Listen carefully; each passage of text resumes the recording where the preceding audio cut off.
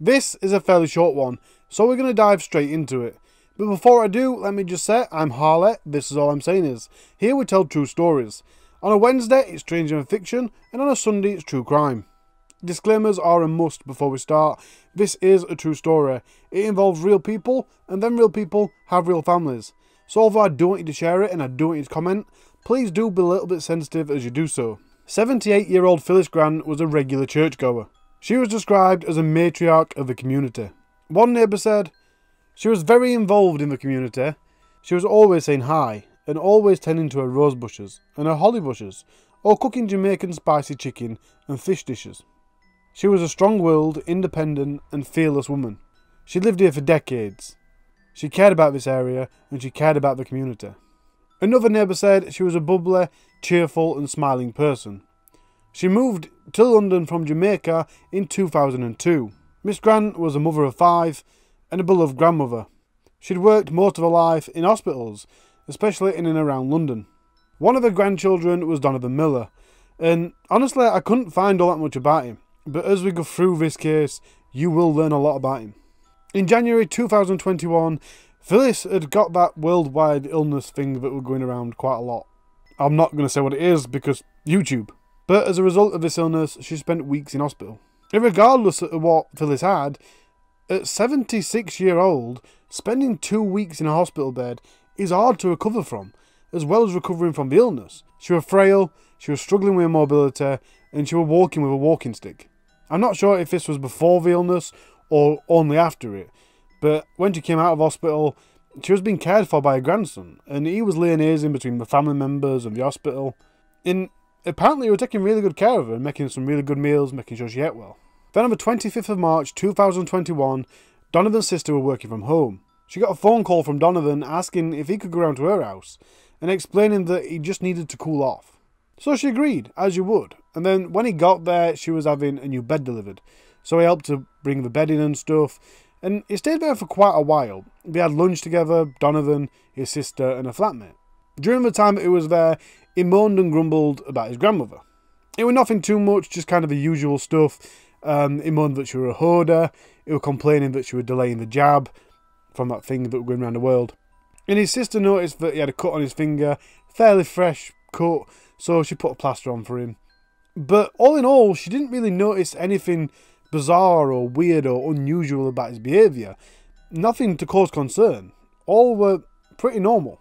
At some point, Donovan goes home, and later on that evening, she received a text message from Donovan that basically just him telling her that he loved her. Then at 10 PM the same day, Donovan Miller phoned 999. He told the operator that he'd like to report a murder of a family member. He said the person that had been murdered was his grandmother, Phyllis Grant, and that it was him that had killed her the night before by choking her while she slept. He then said that there'd been a tussle and he'd been strangling her for a while, but then he had to use a vase to knock her out. He'd hit her on the head a few times with a vase. I pronounced that as vase. I don't know why I pronounced it as vase.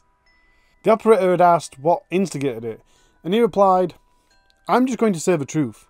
I've come a long way on my journey, and enough is enough." It's now about 10:30 at night, and paramedics and police arrive at the flat. As they do, Donovan walks out with his hands raised in the air. He was arrested, and obviously didn't resist the arrest. He told the police that he was dependent on cocaine, and he had no mental health issues. And that's quite an important part. He's dependent on cocaine, and he has no mental health issues. He also said, "I don't know if this is worth anything. I did rape her as well, for what it's worth, yesterday and today." So in response, the police further arrested him for sexual penetration of a corpse. Phyllis Grant was discovered by the police in the living room. It was dark. She was underneath a blanket, kneeling against the side of the bed, face down with her chin resting on the side of the bed and her arms outstretched. She was dressed in a dark grey navy blue tracksuit, and there were large amounts of blood around her head, on the bed and on the floor. Life was formally pronounced extinct at 10:43 PM. Despite all the blood around Phyllis, the police said it was quite clear that the flat had been cleaned. The broken vase that had been used to hit her over the head was in the bin at the front of the house, exactly where Donovan said it was. But that wasn't the only thing of interest that the police found. There were a few other things while they were searching the house that they recovered. These items include a blood-stained t-shirt, a mop bucket with blood-stained mop, and a half-empty bottle of rum on the kitchen side. But most interestingly, in Donovan's room, the police found a writing pad where he had written, "It's time to go," in bold on the front cover. There was a lot of writing inside, most of which was apparently incoherent. But there were references to Jesus, a child sex ring, as well as ambushing and kidnapping children. In the writing, Donovan also referred to himself as an alien. He wrote that he'll leave this life and go back home soon. Another page had a list. The items on that list were: action is process, clear out the body, deep clean, focus on moving forward, integrity. The post-mortem of Phyllis's body found a catalogue of injuries. These injuries included a gaping laceration to the left scalp, which was over half a centimetre deep, numerous abrasions to the face, numerous wounds to the face and head, which were consistent with being caused by a broken piece of ceramic. Semen with a complete DNA profile from Donovan was found on anal swabs, and a dissection of the scalp also revealed 3 large sites of bruising. And there were also bruising to her left breast, a shoulder, right buttock, left tricep, and right hamstring. She also sustained 2 injuries to her hands, which were consistent with defensive wounds. After he was taken into custody, Donovan displayed psychotic symptoms and described feeling as if he was in a haze. He told the police that he'd had recent thoughts of self-harm and consumed cocaine before murdering his grandmother. Despite appearing eerily calm, officers noticed that his behaviour became increasingly unusual as he began to ask them for drugs. During the final interview, he was seen to snigger, at a point when the officers were asking questions about killing his grandmother. Donovan Miller appeared in court by video link from the John Howard Centre Secure Psychiatric Unit. He did deny murder, but throughout everything, he maintained his stance. He made a plea of guilty of manslaughter and sexual penetration of a corpse. Due to evidence provided by 3 psychiatrists, the Crown Prosecution Service accepted his plea of manslaughter. Due to the evidence provided by 3 psychiatrists, the Crown Prosecution Service accepted his plea of guilty for manslaughter. In regards to his sentencing, it was placed on the sex offenders register for an indefinite period, and he's been given an indefinite hospital order with restrictions. If you don't know what that means, hospital orders are used if a medical practitioner suggests that an offender suffered from a medical disorder at the time of the offence. Basically, he can't be released from that secure treatment centre without the permission of the Minister of Justice. That's under the sections 37 and 41 of the Mental Health Act. I don't know when this was, whether it was before court or after, but his sister said that he was known to the family as Junior, and she confirmed that he was the grandmother's main carer. When asked about life before the murder, she said she believed that her brother took good care of his grandmother. As I said earlier, she said that he fed her well, he really did look after her. But she also described him as a fit and healthy person who, as far as she was concerned, did not use drugs. She said there was no history of violence or mental health problems. So there you go, that's all I've got for you. First of all, there were a few people last week saying that the sound were a bit muffled, and I think it was the way I was talking, I weren't very well, and I'm still not well now, my sinus is bunged and my nose is blocked, so I hope the sound is a bit better than it were last week.